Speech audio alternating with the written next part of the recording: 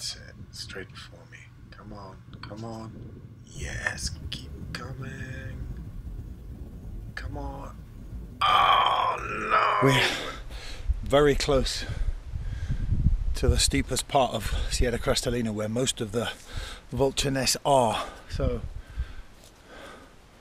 we've got to be very careful just getting down this scree. As you can see, it's large chunks of rock and loose stuff. It's nasty.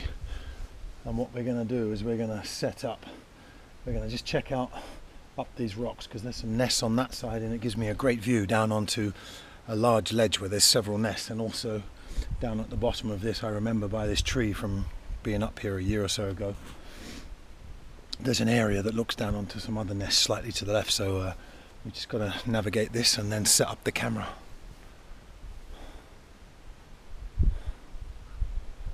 Okay, let's go.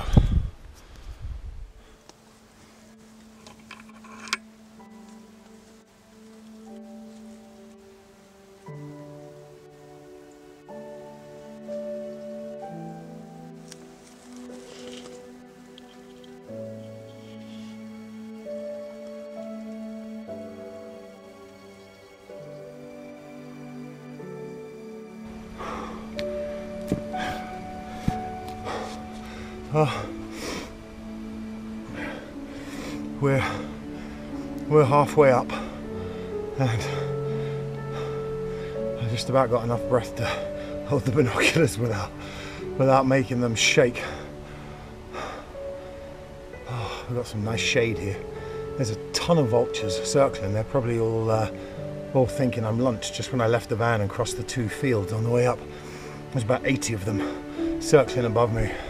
And I must admit, I was looking like I was struggling across the field because it's all wet from the rain we've had, so a nice thick, dense clay.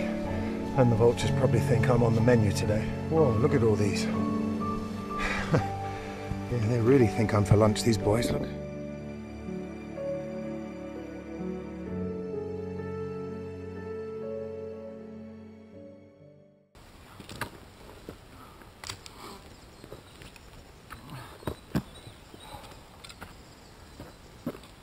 Look.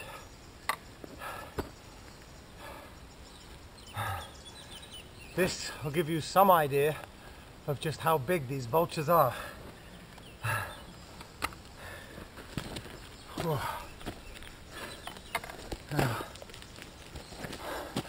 Have a look at the size of that. That must be the best part of 50 centimeters maybe. Huh? That's big. When you've got a wingspan of around 2.5 meters, you can bet your life they're going to be made up of feathers this big. We'll leave this here and we'll pick it up on the way down. I'll give it to my girlfriend's son. He can take it to his class at school. There's so many hanging vines and prickly thorns and God knows what in this place. It's an absolute nightmare to get to.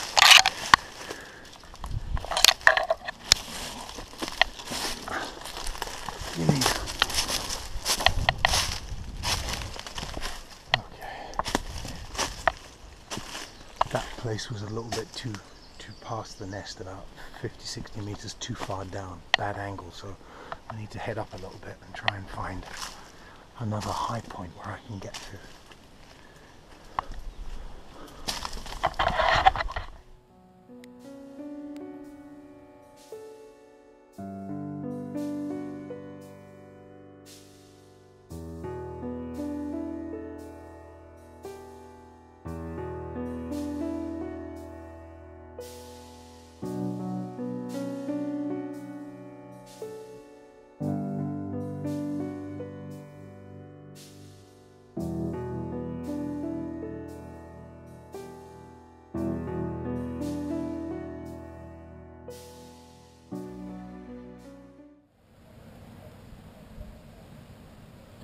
Okay, well, you can probably see that we're all set up. We're under the shade of this lovely wild olive tree, which is a real blessing. That's one of the reasons I like coming here, because you've got some natural shade, and believe you me, it's a really hot day. I'm exhausted. That was one of the worst climbs I've ever had.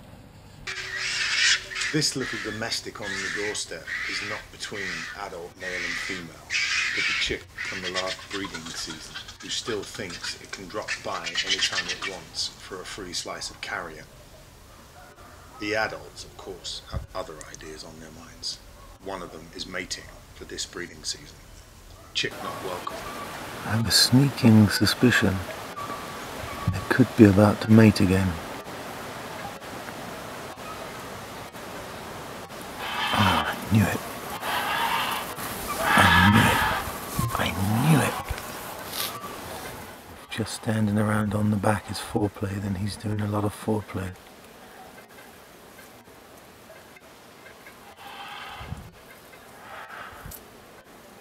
I can't believe this poor chick has not been fed. They've mated 5 times today, and this poor chick is starving.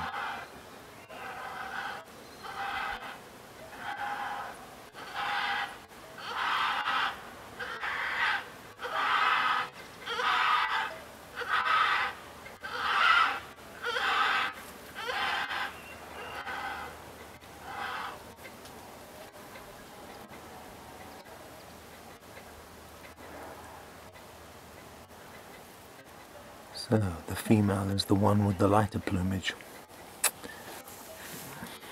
Now we know.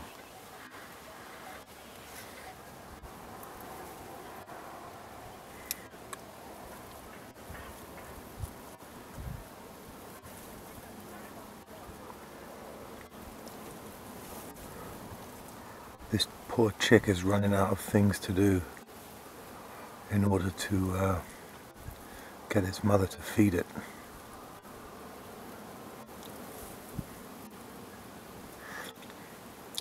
Just when I thought they were about to feed the chick a couple of minutes ago, they mated again. Looks like the chick's being reprimanded, you naughty boy. It's now 6:30 in the afternoon. I'm somewhat burnt, to put it mildly. I'm under camouflage, but it's coming through, and it's extremely uncomfortable, I must admit. The vultures have been mating like clockwork. It's almost every hour they mate, but this poor chick still hasn't had any food. Today's menu is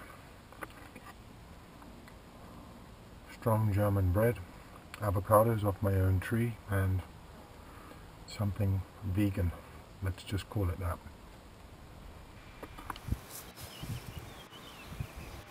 I really feel for this poor little chick today. I've been filming it since just after sunrise when I climbed up this morning, because I knew it was going to be an extremely hot day. The temperature is over 40 degrees, and this poor little thing has been in direct sunlight since 11 AM.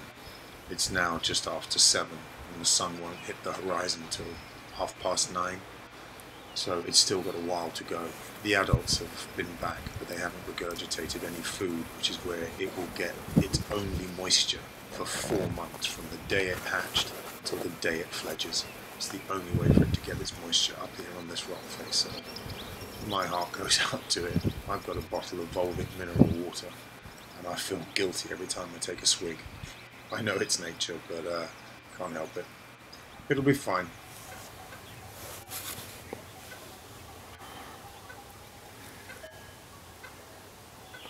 Are we finally about to see this poor chick get fed? After several hours of waiting and 6 or 7 times the adults have mated, they're finally paying some attention to the chick. Finally. But it still doesn't look like there's any offer of food.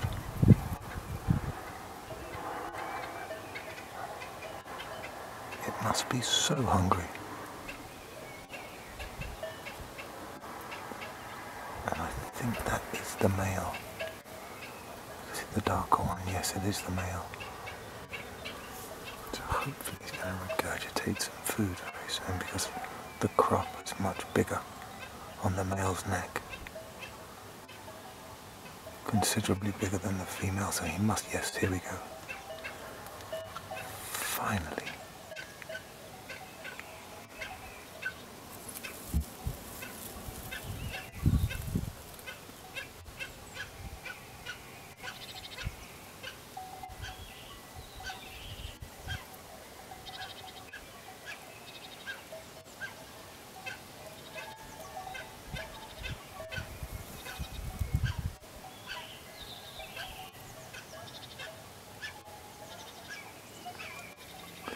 Please hurry up and regurgitate this before my compact flash card runs out.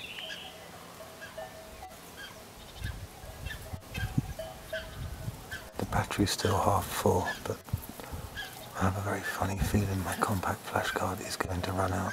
Come on, come on, that's it. Come on, come on. Come on, that's not enough, she's starving. Come on.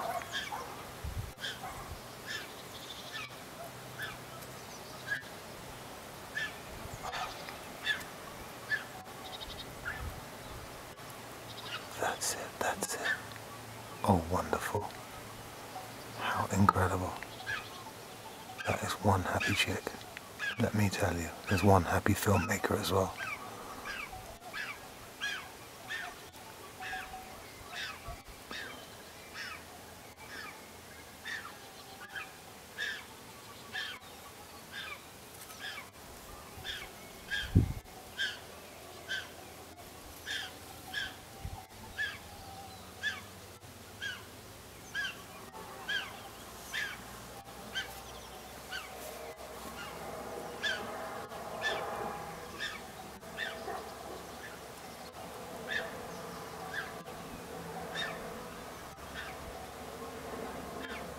Oh, excellent.